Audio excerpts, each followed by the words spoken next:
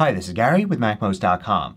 Today let me show you 10 things that you may not know that you can do in Mac Pages.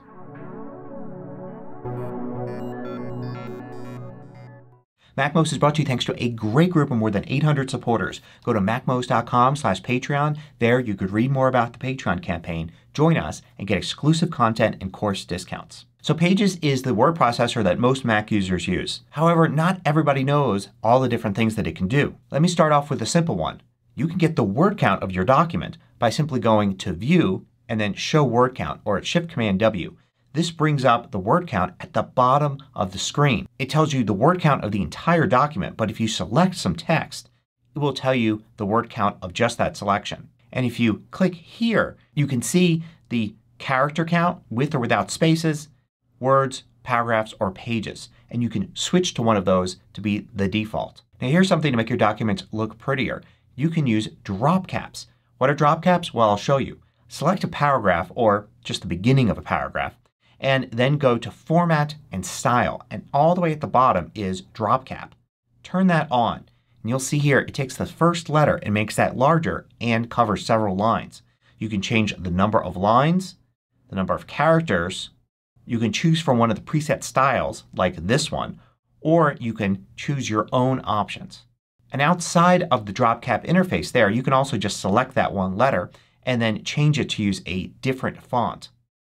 Now when you want to make text really stand out, like the title here, you can of course make it bold and you can change its color. But did you also know that you could use an image for the fill for the letters? Under Format, Style, under Text Color, select Image Fill or Advanced Image Fill. When you do that it's going to use the default little pattern here. But you can drag and drop an image from the Finder right into this box and then it will use that image as the fill for the text. Now I'm sure you know that you could add images to your documents. But you could also add something called an image gallery. To do that go to Insert and use Image Gallery here. And we'll put this element in. Let's resize it just like we would a normal image. And now we can drag multiple images here. So I'm going to select 4 images from the Finder and drag them in. And you'll see 4 dots here and you can click on them to see each one. Also notice on the right under Format Gallery we now have lots of options. Like here are the images. We can rearrange them. We can add new ones, remove these, and we can choose whether the caption should be for the entire image gallery or have a different caption for each image. Now image galleries are neat but only if you distribute your Pages document as a Pages document to somebody else. If you save it out as a PDF, well, it's not available as a function inside of PDF readers, so you're not going to be able to use the image gallery. So if you're building something with image galleries in it, your choices pretty much are to distribute it as a Pages document to somebody else, or perhaps you're using it because you're using Pages to build something that will then be uploaded to Apple Books. Another type of unusual media that you could add is a web video. So you can go to Insert and Web Video and it will ask you for a URL for something like a YouTube video or from Vimeo. So here's one of my MACMOST videos. If I go to Share it gives me a link. I can copy that link and then if I paste it in here you can see it appear with the title and everything. I could use Insert here and now I've got this element that is a YouTube video and I can even play it inside of the Pages document. And just like Image Gallery, you really need to distribute as a Pages document. This isn't going to work in a PDF or obviously when you print. Now it may seem obvious that when you create a document it looks like this. But you could also use columns to distribute the text among columns. So I could put my cursor here inside the body text. Go to Format and then Layout. And then set the number of columns. I'll increase it to 2. And you can see it flows the text in 2 columns. But you don't have to do it for the entire document. I'm going to select here at the beginning of the text, go to the end of the document and select that. So everything except the title and subtitle here. And then when I change the number of columns you can see the title and subtitle remain as 1 column but the rest go to 2 columns. One of the most useful functions in editing that people don't know about is the ability to revert to previous versions of the document. Every time you save your document it's actually remembering what the document looks like at that point. So the more that you use File, Save, or Command S the better. Then you can go to File, Revert To, and browse all versions. And you'll go into a Time Machine-like interface and here you'll see all your previous versions. So you can flip through your previous versions And here you can see, for instance, I saved when I was showing you the column view here. So if I wanted to, I could restore and revert to this version of it. Another thing you can do is you can actually click in here and then select text. So if you've deleted text and you have it in a previous version, you could select the text, then Command C to copy, and then just use Done to get out of that interface, and then you could paste that text in. You can also encrypt your document with a password. So you just need to go to File and then Set Password. And then you're asked to set a password, verify, add a hint if you like.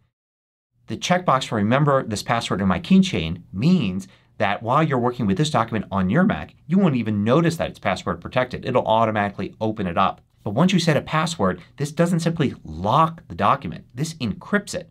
So unless you have that password, there's no way to get to the content of that document. So make sure you remember the password, save it somewhere, or put it in your keychain. But then you can send this document to somebody else, and if they know the password, they'll be able to get it securely and only they can open it. Another thing you can do is collaborate with somebody. Not just passing the document back and forth, but in real time. If you click the Collaborate button here, you can choose who can access, so only people you invite, and what permission they have, whether it's view only or they can make changes.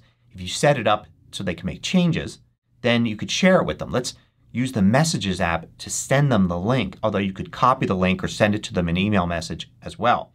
And then I'm going to click Share. Then I'm going to type the Apple ID of the person I want to share it with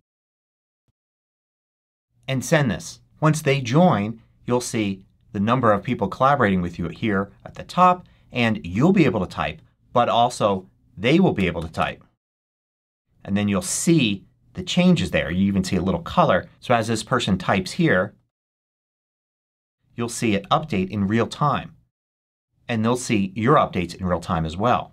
This is great for collaborative note taking, but do note that the Pages document needs to be saved to iCloud for this to work. Now when you go to set the page size for a Pages document, if you go to the document sidebar here, you only see a limited number of options. It looks like that's all you can choose. But you can set any page size you want by going to File and then Page Setup.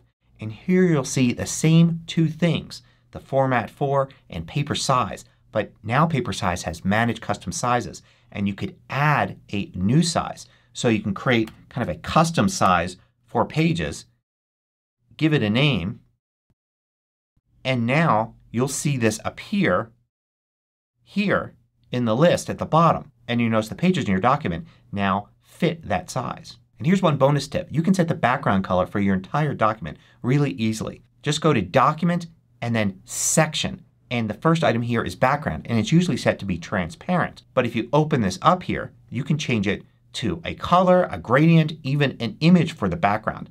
Let's just set it to a simple color. You see how I can choose the color here, and now the entire document uses that as the background color. Note though that it is for the section. So if your document has multiple sections, you can set a different background color for each section. This of course isn't that great for printing, but if you plan to distribute your document as a PDF, you could color the background and even add a kind of subtle shade or gradient to make it more interesting. So I hope you learned something new about Pages. Thanks for watching.